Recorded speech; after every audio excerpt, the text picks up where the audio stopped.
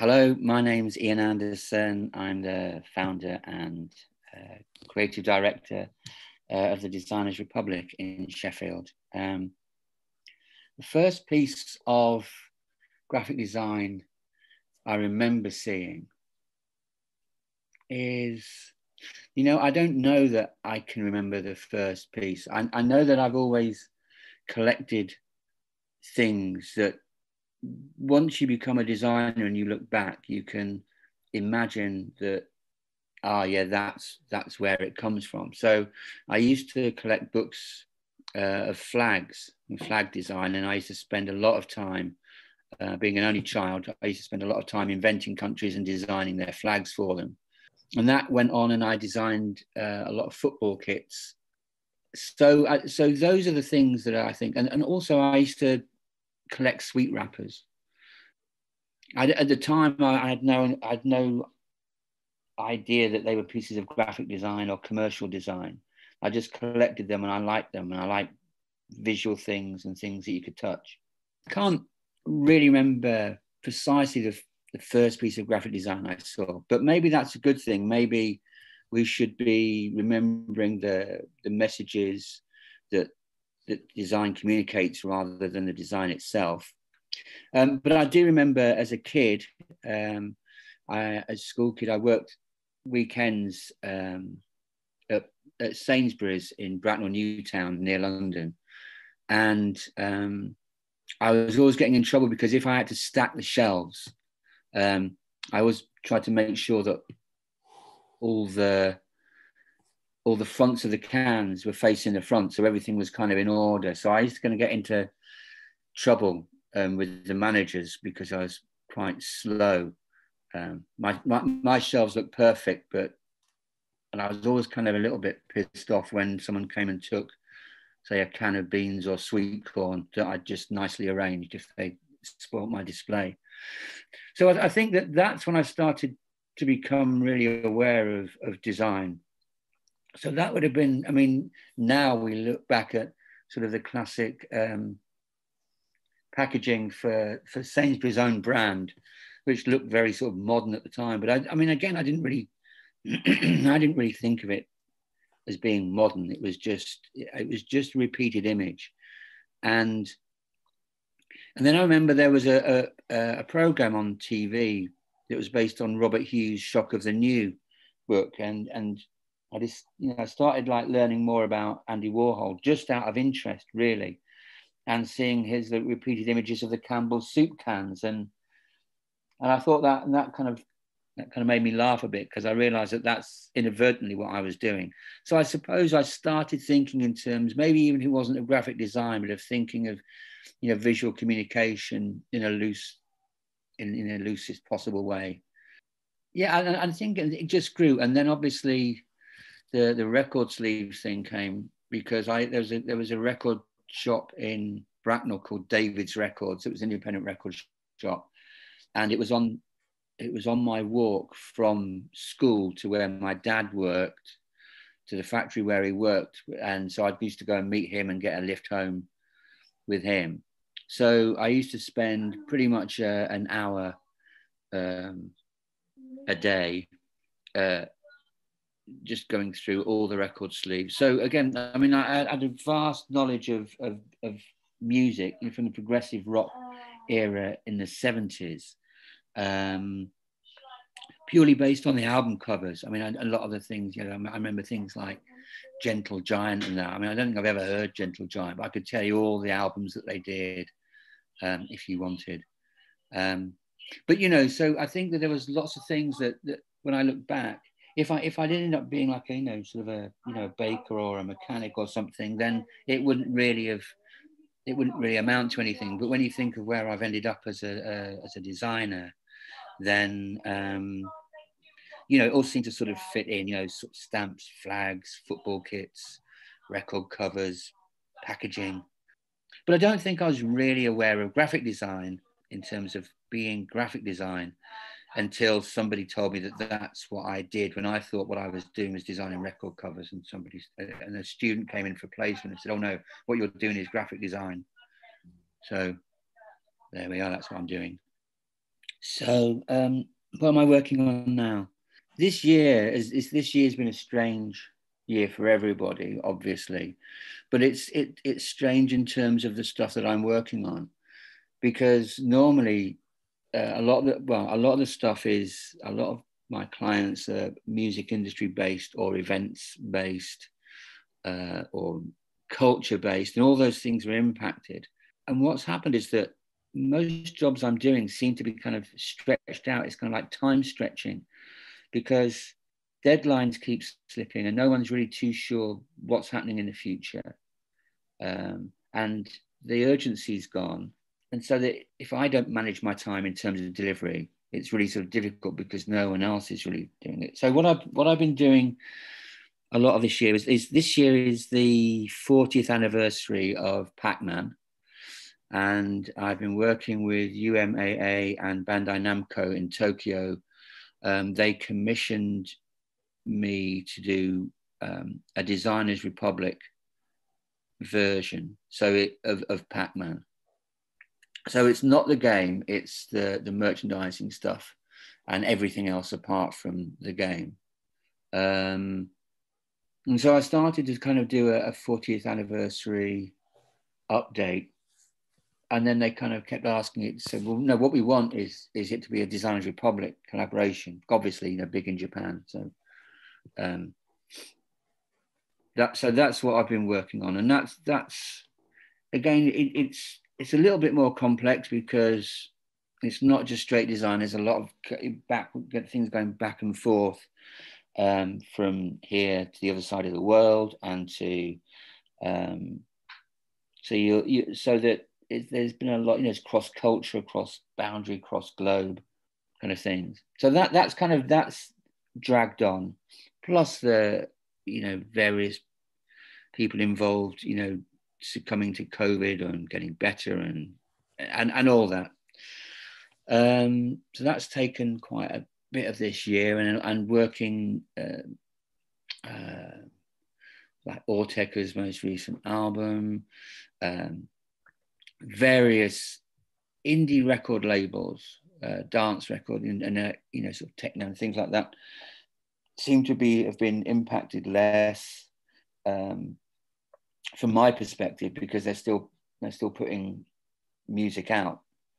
So whether it's digital or physical, or whether it's a limited run or unlimited run, it doesn't really matter. They still, if they need a cover, they need a cover. If they need an image, they need an image.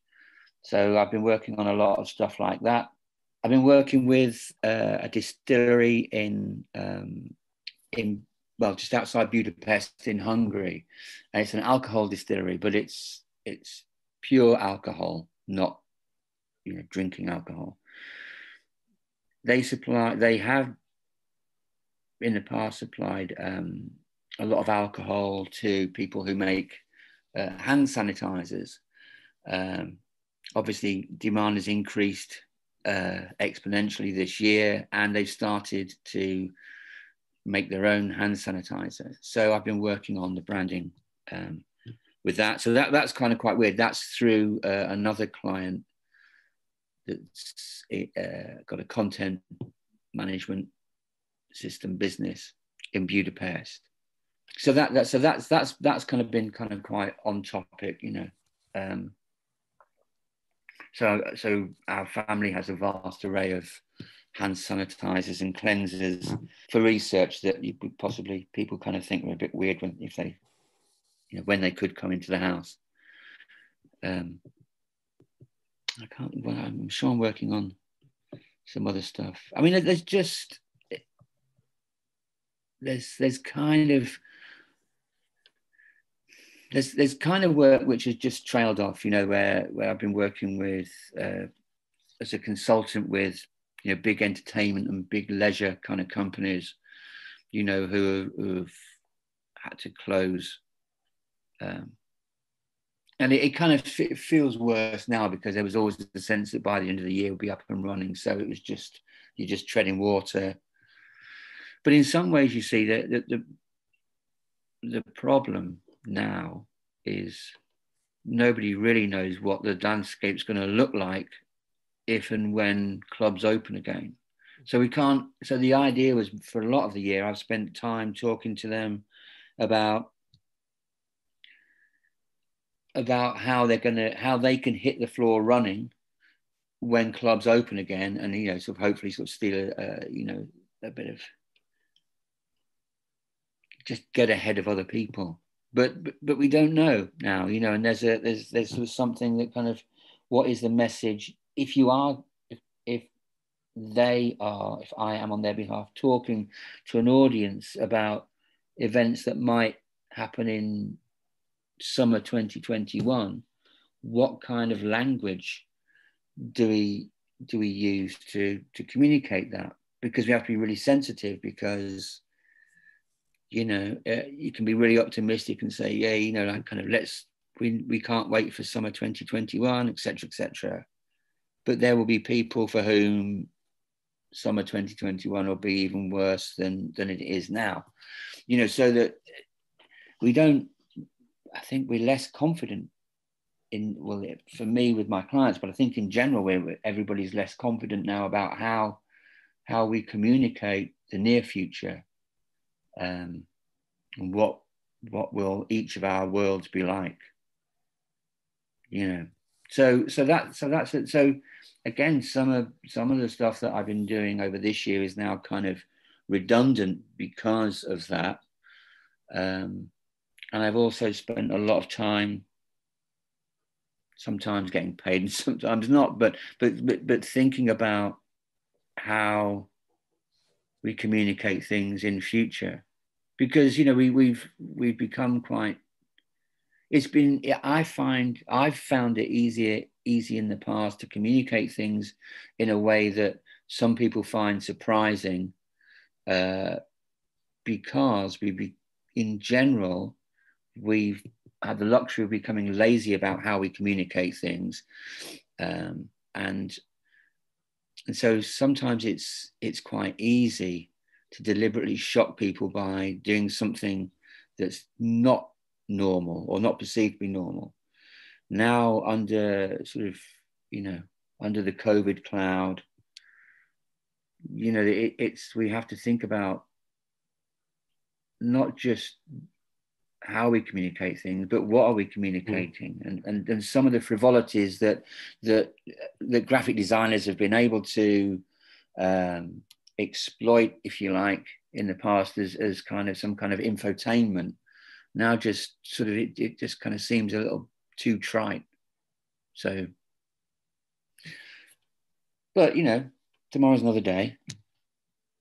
I also find it difficult to give general advice to the students and graduates, because I think that it's that if you really want to be a designer, want to be a problem solver, want to be a visual communicator, you work out how to do it for yourself, and you work out the best way to do it for yourself. So maybe that's a piece of advice.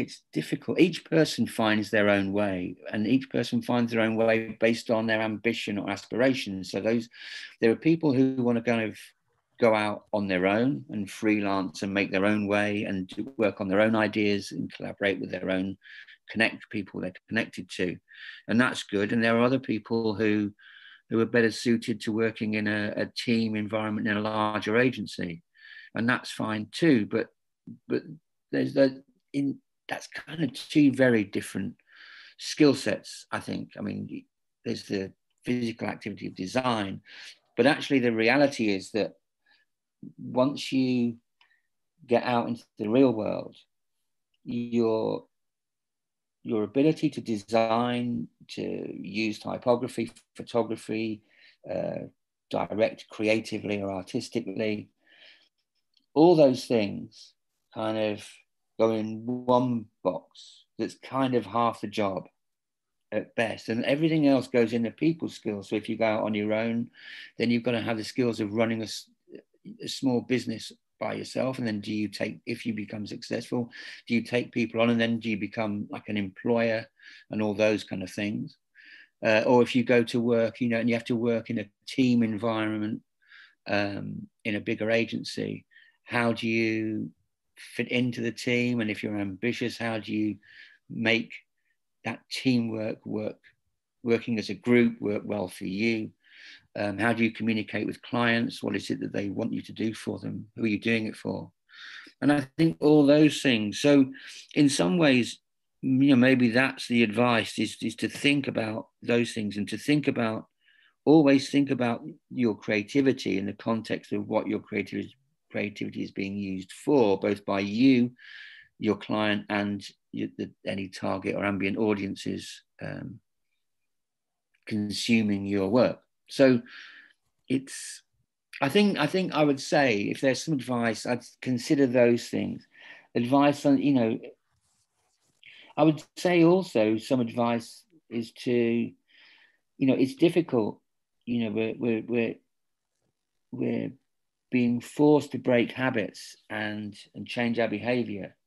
So education is different and social interaction is different. So it puts a lot of pressure, or a lot of pressure, but a lot of focus on the young, on students and young designers to find their own way and to keep pushing. But then again, I would say that if you're going to be a decent designer, then you probably need to do that anyway. And you know that you need to just that even if you're going into college or art school or university every day of the week for like 30 weeks of the year, under normal circumstances, you know, you still have to push yourself and find your own way.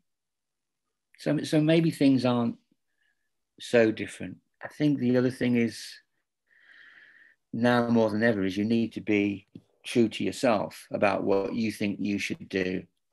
You know, if you really, really think hard about what it is you want to do at the end, you don't have to, if you make a decision now, you can change that. But I mean, you know, do you want to be a lifestyle designer where, you know, you go and work in an agency and you work your way up, and maybe you get your own agency one day and you deal with clients, and, you know, you have a nice, neat consumer client facing office, you know, or are you better suited, you know, would you rather do what you want to do and potentially rough it, but at least get creative satisfaction that way? It doesn't have to be those two extremes, but where do you want to fit in? And I think it's really more important now than ever, with the changing landscape in terms of employment and where you work and who you work with and why, that you have a clear idea of where you want to position yourself. Because I think that the reality is that in the past, you could jump blindly into the real world from university and land in a safety net somewhere, and then maybe swap nets throughout. But I don't think those safety nets are there necessarily. So I don't think that there's necessarily a lack of opportunity. It's just you need to, if people who already have studios, I mean, I'm talking about, like, you know, employees are changing the way that they work, and maybe working at home and having less, or having smaller studios, then the safety nets are smaller. So I think working out what it is that you really want to do and spending time working out how to get there, rather than just imagining that someone somewhere is going to want you.